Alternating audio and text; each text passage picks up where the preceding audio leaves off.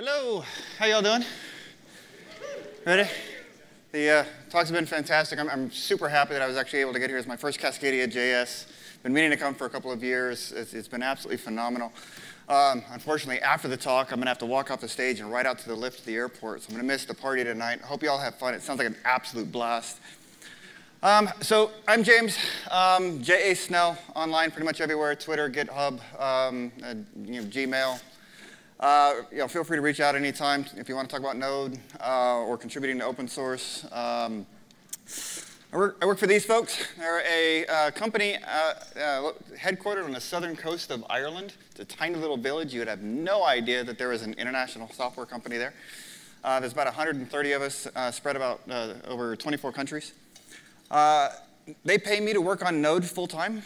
Like literally on the platform itself. And I also manage the consulting team there. So not only do I get to build Node, I get to help go out and teach people how to use it and how to use it better. So it's really exciting for me because I get to see every day the really amazing things that people are using Node for.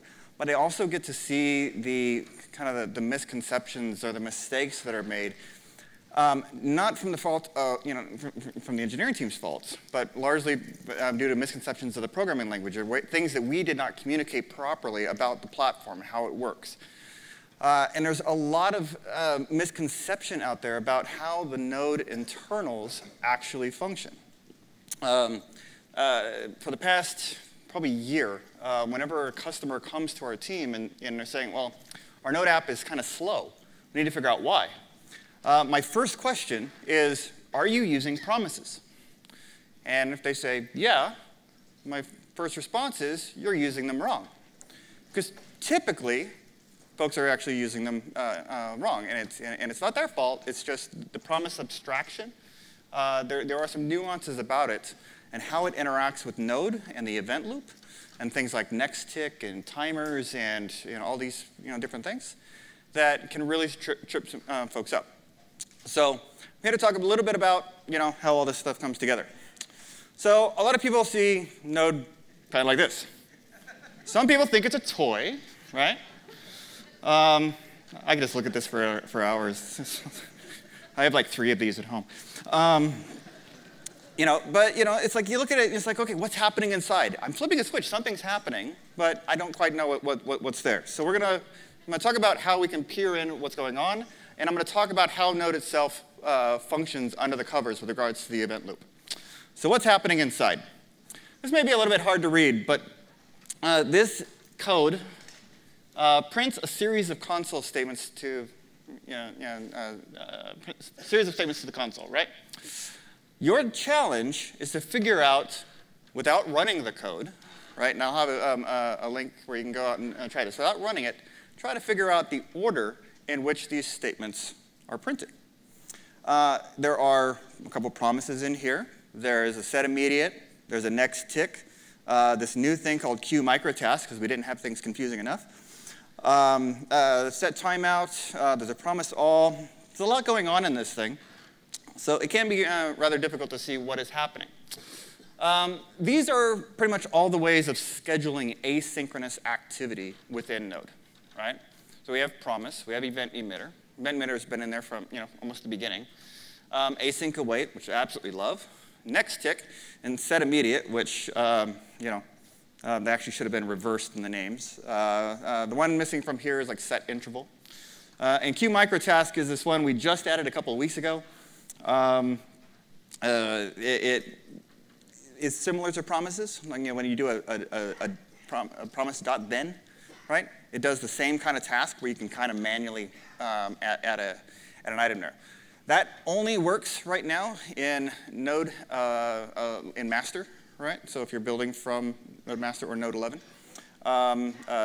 So if you try out this code in Node 8 or Node 10, you just have to comment out that queue microtask line there right in the middle. But like I said, your challenge, you can go ahead and grab this. If you want to write that down, start looking at the code, see if you can figure it out. If any of you do figure out the order, without actually running the code, let me know. because I only know of a couple of people within Node, within the Node project itself that could figure it out on the first try. But in order to figure out, to see what this code is doing, in order to be able to reason about it, there are 4 critical concepts we need to know. The first one is the event loop. What it is, and basically how it works. The next one is the next tick queue. Right? This is the thing that the process next tick function interacts with. The third one is the micro task queue. Right? This is the thing that promises interact with. And the fourth is this concept. There's no such thing as asynchronous JavaScript. It does not exist. Right? You can schedule the execution of JavaScript asynchronously, but you cannot run JavaScript asynchronously. All right? Very, very important concept when it comes to understanding what's happening within a node process and how that is performing. So this might be a picture you've seen before. It's a very abstract view of the event loop. Right? It's this thing, it turns around and does stuff. Right? But what exactly is it doing? This is a better view, in my opinion. What the event loop does is it's essentially delivering messages, right? So you can imagine, I'm a letter carrier, right? And I have a stack of letters, right, that I need to deliver. So I have one, right? Now I'm going to give it to somebody. And I can't just go to the next person and start handing letters out. What I have to do is when I give it to somebody, I have to wait until they do whatever they're going to do with it, right? They read it, they figure out what response they're going to give, they write out a response, right? And then they tell me that they're done. Okay? So then I go to the next person and I can hand them their letter. And then I have to wait. All right? And then I go to the next person and hand them theirs. That is what the event loop does. It takes a queue of messages, a queue, callbacks, right? Events that have occurred. And it goes through and hands those off to JavaScript functions to execute. All right? It can only do one of these at a time. Right? One of the really important concepts to understand is that in Node, you have a call stack. So you have the event loop running down here. You have some C++ code, and then you have some JavaScript code. Right? Every time the event loop gets a notification, it's going to call through C++ up to the JavaScript. All right? And then when that JavaScript returns back all the way down to the event loop, it can move on to the next task and run the next stack of JavaScript code. Okay? Now this is critically important because over here on the side are these 2 little things here. One is the next tick queue, and the other is the micro task queue. When code is running in JavaScript, and you call process next tick, it's just going to drop a function into that next tick queue and leave it there. When you when you call a promise and it resolves to the dot then or dot catch or dot finally, what's going to happen is that function handler is going to be dropped into the micro task queue, and it's left there. Okay? It's not until the thread of execution, that stack unwinds back to that JavaScript C++ layer that next tick queue in the micro task queue is drained. So all of those functions will not be called until control returns back to the C++ layer from that call. Okay? So we can only execute one task at a time. All of these these asynchronous tasks that are scheduled end up getting queued in the micro task queue or the next tick queue, unless they're a timer, which works entirely different. Timer will run on the event loop, either on the next turn or at some set of milliseconds or seconds as the event loop turns. But still, as you're going through and doing all this scheduling, it still only runs one thing at a time. So when JavaScript is running, the event loop is not. The event loop has to pause whenever it's executing this code, which means you can't collect I/O events. No network traffic is being collected. No network connections are being processed. It's just executing that code. We call this event loop delay, and it's the single most important concept for node performance. All right, this is the thing that will kill your node applications from running. So this is an example. Whenever you're doing any kind of large synchronous activity, right, you're just killing everything. You're killing performance. You're not letting Node do what it does, which is asynchronous I/O. Okay? So again, JavaScript is not synchronous. But here's a trick question. Had to label it a trick question because the answer should be obvious. Just for the fact that I'm asking it, the answer is no. Not all JavaScript in Node runs within the event loop. And this comes as a big surprise for a lot of people. Now here's another question. Does it all run within the same event loop? As of Node 10, no, it does not. We now have proper worker threads. Every worker thread has its own event loop and Node instance running. This is all running within a single process. I'm not going to get into that now, but it makes things significantly more complicated, but a hell of a lot more fun. So this is going to be a blast working with this. Hopefully, workers will come out of experimental by Node 12, and I can't wait. But there are three main phases to Node startup.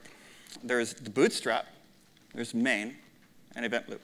And folks have some different names for these things. What happens during bootstrap is Node's loading its own JavaScript, right? Who's doing serverless stuff? All right, quite a few of you. All right, who have had problems with cold start times? That's because Node is damn slow at loading itself up. It has a whole bunch of JavaScript that it needs to load, and then it needs to load the user code on top of that, right? Which happens during main. During this time, it's loading it all, it's parsing the JavaScript, it's compiling it, and then executing it. And there's a lot of boot up that needs to happen within Node itself to make sure that it's able to run. The event loop is started after main scope exits, all right? And only if asynchronous tasks were scheduled. So this is an example. So we have this bootstrap.js file. Excuse me. And one of the statements here is this console log, right?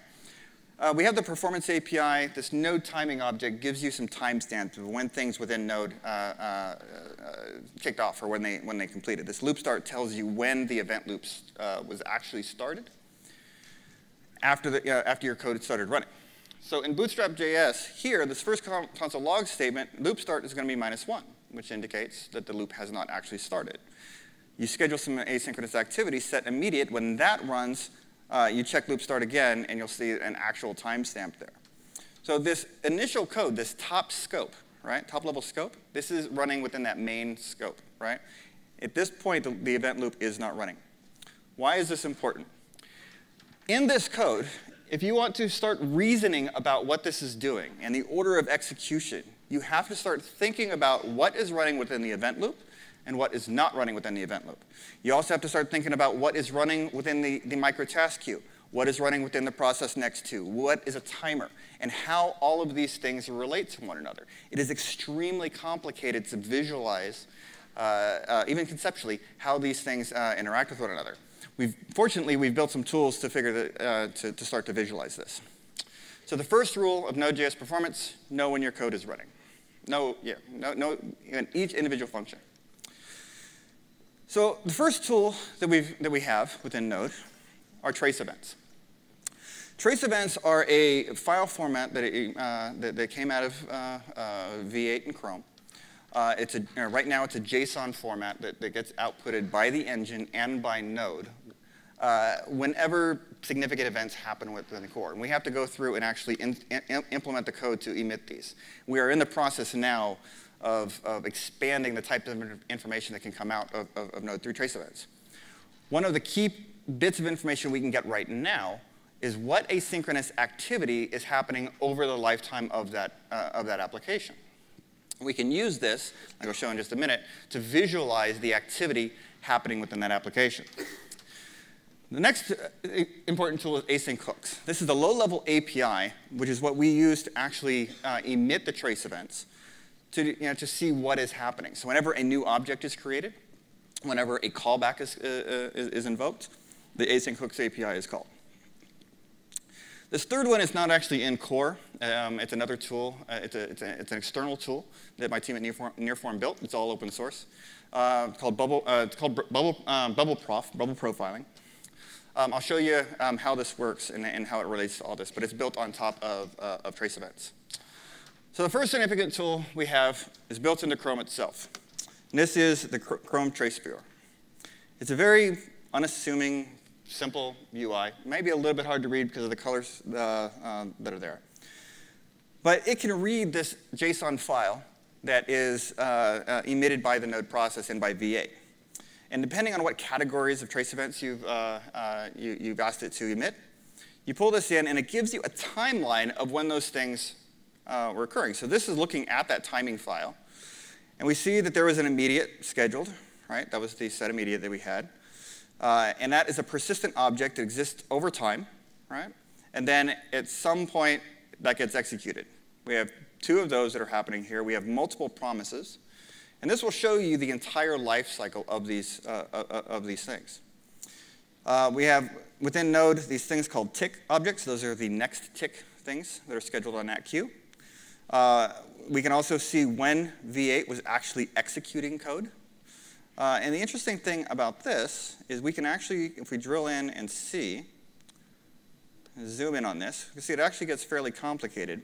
We can see the exact transition points when V8 when V8 is done executing the JavaScript code, and when control returns back to that C++ layer, and things like the next tick queue and the microtask queue get executed. This is extremely helpful if you know what asynchronous activity your application is scheduling, for you to know what the actual performance impact of that code is. You can see those transition points. You can see when this big JSON parse that you might have in there, how much time that's taking up, and what else it is delaying. Now, it takes a bit of practice to figure out what's going on in here. And it's not the best user interface. It is evolving over time. But it's extremely useful to see these transition points. All right, so let's go back here. Bootstrap trace events, something we enabled in core. If you use this command line, you can see, let's see here, you can see exactly when Node itself executes its various Bootstrap phases. So when does it start the event loop? When is it compiling its own code? Those kind of things. So we're going to set up some categories. We're going to do V8. We're going to go Node VM. And we're going to say Node Bootstrap. And let me look at that, but I don't want to give away the order of it. All right, so there we have it. We can come back in here, look at our Node trace file. And we can see in here there's a bug in Windows. It's not actually telling me what it should say under this contextify script. Is it should tell me the exact file names that I was requiring. And that's Node's own library and your code that's running in here. It'll tell you when it was required. It will tell you exactly how long it took to load it, how long it took to compile it, and how long it took to execute it. And then show you the exact ordering of the loading of your dependencies over time. And you can, if you look at that with the async activity information turned on, you can also see that activity occurring relative to turns of the event loop. So you can see exactly when all of your code is being run and exactly how long it took. The async trace events, this is the thing that takes the async hooks information and exports it out to that trace event log. This gets quite a bit more complicated. So if we want to take the same one, and we're going to say node async hooks.